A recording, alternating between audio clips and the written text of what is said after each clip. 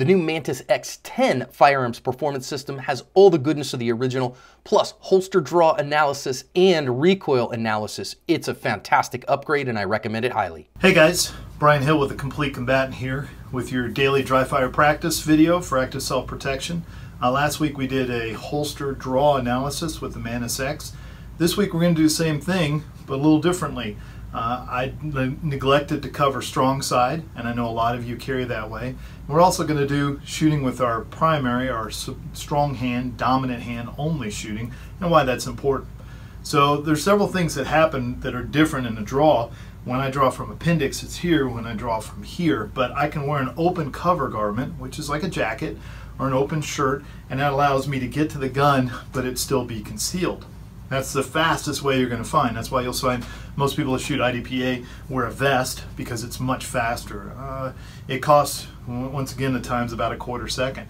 To do it from a closed garment to an open garment, it's a big difference. All right. So I get an extra quarter second here, all right, and then for appendix, or I get a quarter second here, but if I go closed, I've probably added half a second. It's a very slow draw, but that's the way we conceal our guns sometimes, and we just have to accept that the world is a compromise and work around it.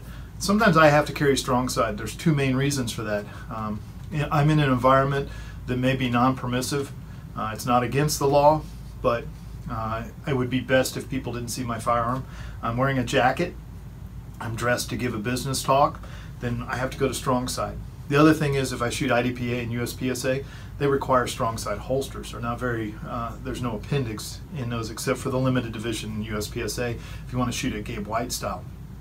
But I carry optics, so my world is a compromise. I've got to make the best compromises for me. So appendix works very well. There's some real advantages. There's some advantages on the strong side too, and disadvantages for both of them. I have a whiteboard over here. You'll see me glance occasionally so I can give you a coherent narrative and I don't miss any important facts as we work our way through this. So if I had an open garment like a jacket, my hands are going to start in this position. This is a very important position. Craig Douglas calls this the fence position, the hands up position.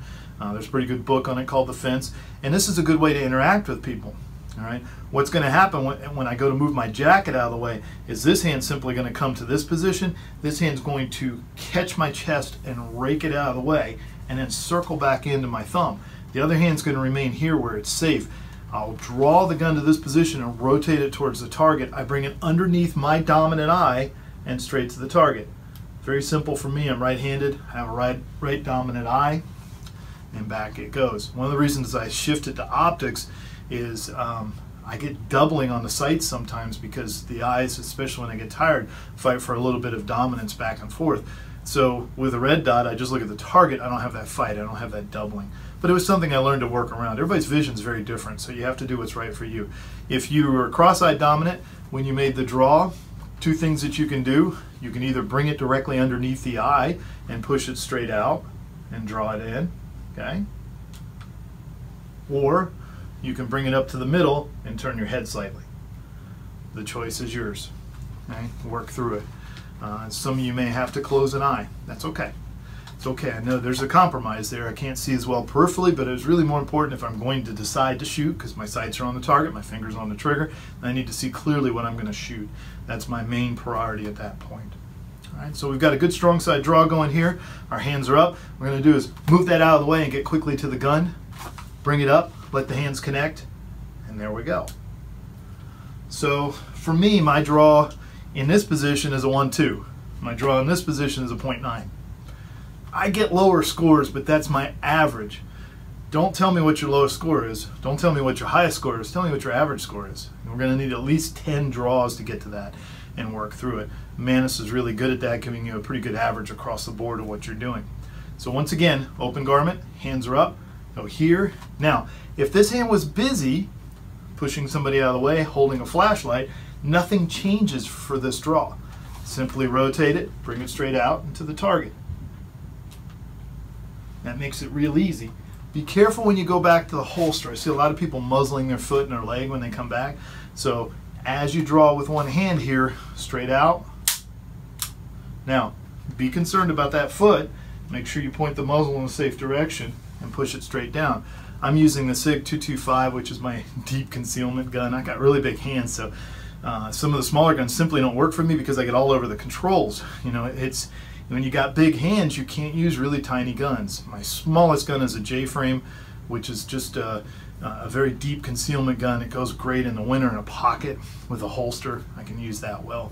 But now we're using a small gun. It's important to practice with your carry guns occasionally, the smaller ones, because they are a little more difficult to shoot. The smaller the gun, the harder it is to shoot.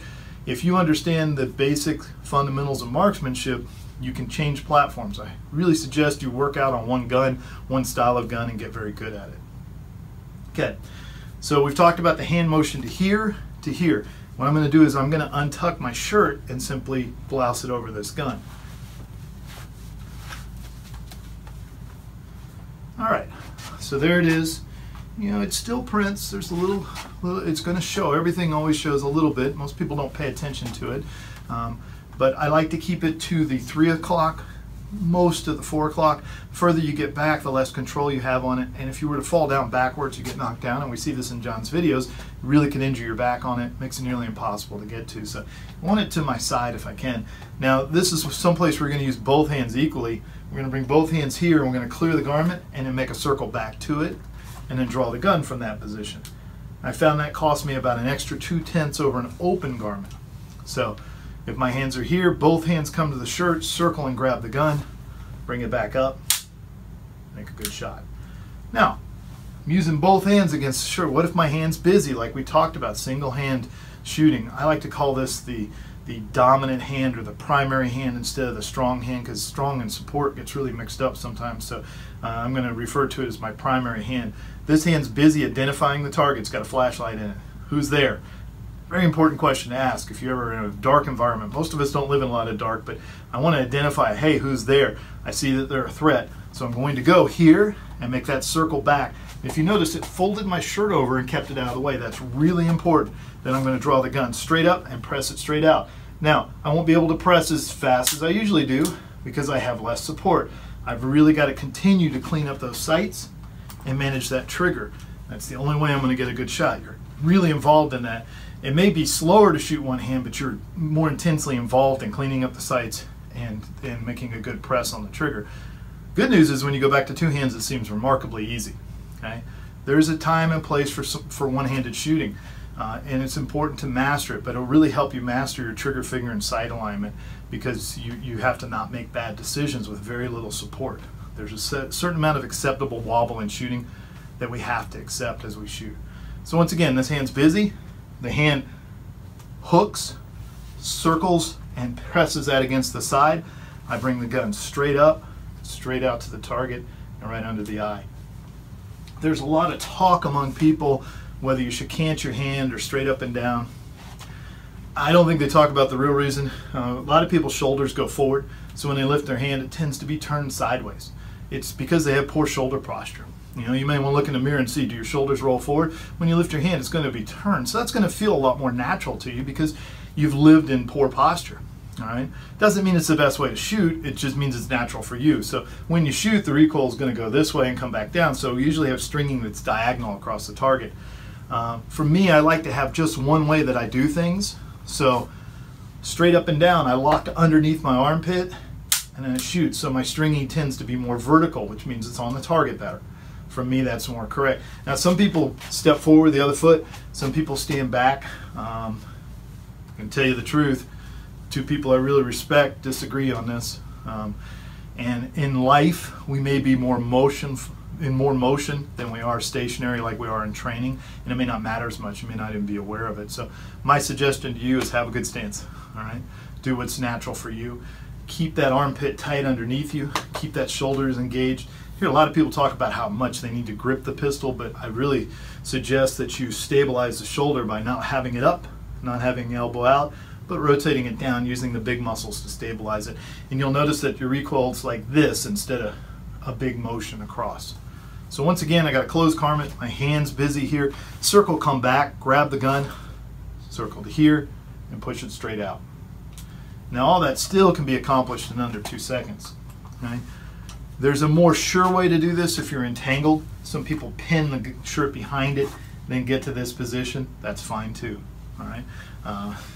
but it is what? A little slower. So you have to make the decision based on you. The reason I like this is because they're all the same motion for me. I don't really change that primary hand motion.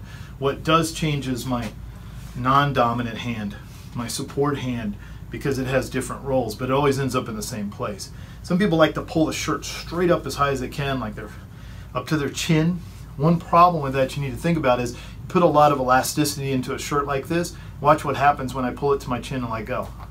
So in my force on force classes, what I see is people start to get the gun out and they let it go, and then we get the thumb being dragged out of the pistol. You gain nothing by pulling it higher. You simply have to clear the gun. Okay? The butt is the big problem on the single.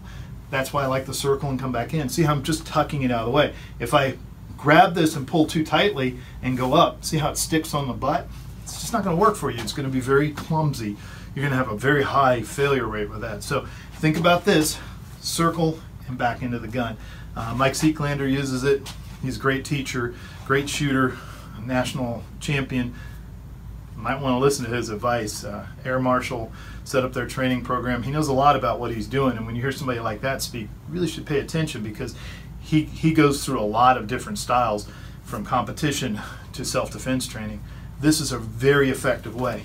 If you only have one way to practice, I would suggest that the circle is the best way for one serious way to practice. All right, it can be used here at the appendix, it can be used here at the strong side. All right, it works all the time. It's a very good technique. Let's talk about the Mantis X. You have a app in there that allows you to measure your dominant hand and your support hand, your strong hand, I think they call it, and your support hand. So, you know, where I get high 90s when I go to one hand only, I end up to be low 90s, because it just can't be as good. There's so much more motion in here when I'm trying to hold that gun still. If you watch my front sight and barrel right here, there's just a lot of movement. That's okay, I accept that. That's an acceptable level of movement. Now watch, two hands on the gun, it's rock solid in comparison. So practice that.